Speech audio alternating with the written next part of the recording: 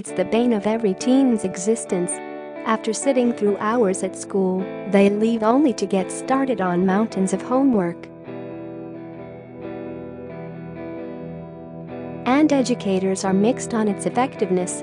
Some say the practice reinforces what students learn during the day, while others argue that it put unnecessary stress on kids and parents, who are often stuck nagging or helping.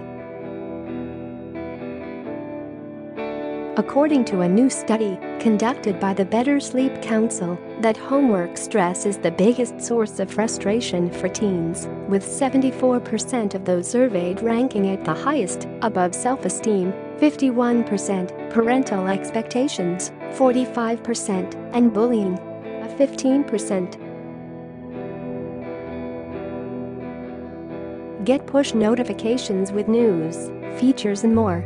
Follow following. You'll get the latest updates on this topic in your browser notifications. Homework is taking up a large chunk of their time too, around 15+ hours a week, with about 1/3 of teens reporting that it's closer to 20+ hours. The stress and excessive homework adds up to lost sleep, the BSC says. According to the survey, 57% of teenagers said that they don't get enough sleep, with 67% reporting that they get just 5 to 7 hours a night, a far cry from the recommended 8 to 10 hours. The BSC says that their research shows that when teens feel more stressed, their sleep suffers. They go to sleep later, wake up earlier, and have more trouble falling and staying asleep than less stressed teens.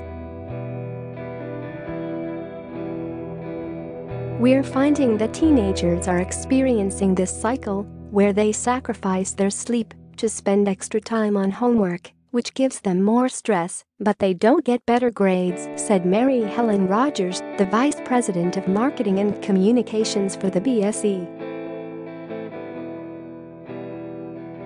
Another interesting finding from this study, students who go to bed earlier and wake up earlier do better academically than those who stay up late, even if those night owls are spending the time doing homework.